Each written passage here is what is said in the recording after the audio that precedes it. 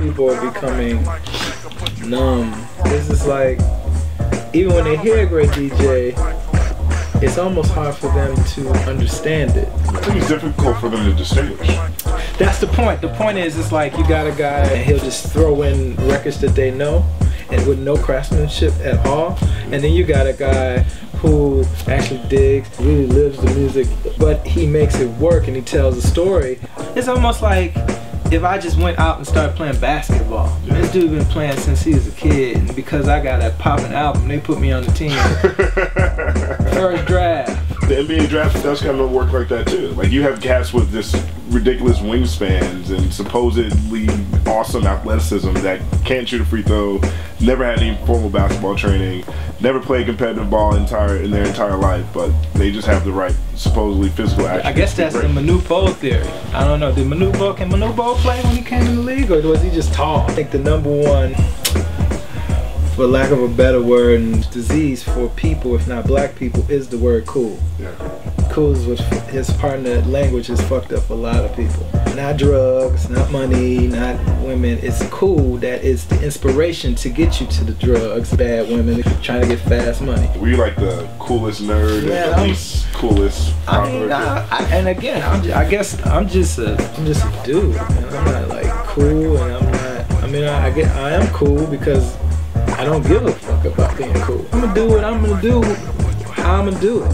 I don't rush everything, who such and such is doing it. I don't care about all that, man. You like my music? How's my performance? You know? Am I fulfilling the purpose of why I'm here?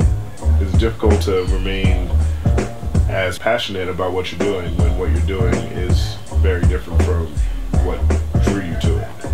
It's not different. Ain't nothing changed, but it has changed. It's evolved. Everybody has their lane, like case in point, stuff they play on the radio. I used to be out, man, that shit is whack. And that's like, then I had to realize, no, man, that's their lane.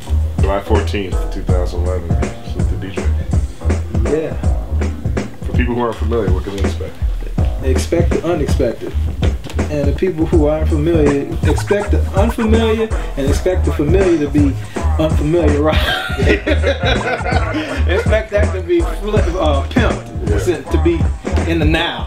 Right. I'm gonna come with vinyl, possibly CDs, cassette, 8-track tape. Nah, I'm playing. What still surprises you about hip hop? Nothing. Nothing. I know what it's gonna do.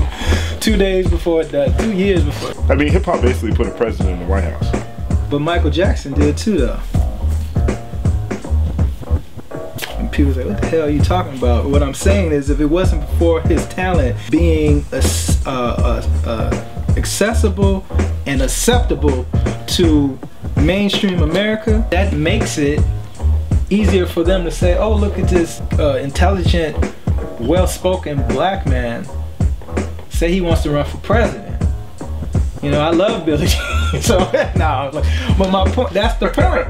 And then it just grows because now you got a president, and it's great because now you got more beautiful white girls that want to fuck black guys because we got a black president. That's a great thing. And then we all just gonna be caramel colored and fucking with big asses and big ass dicks. So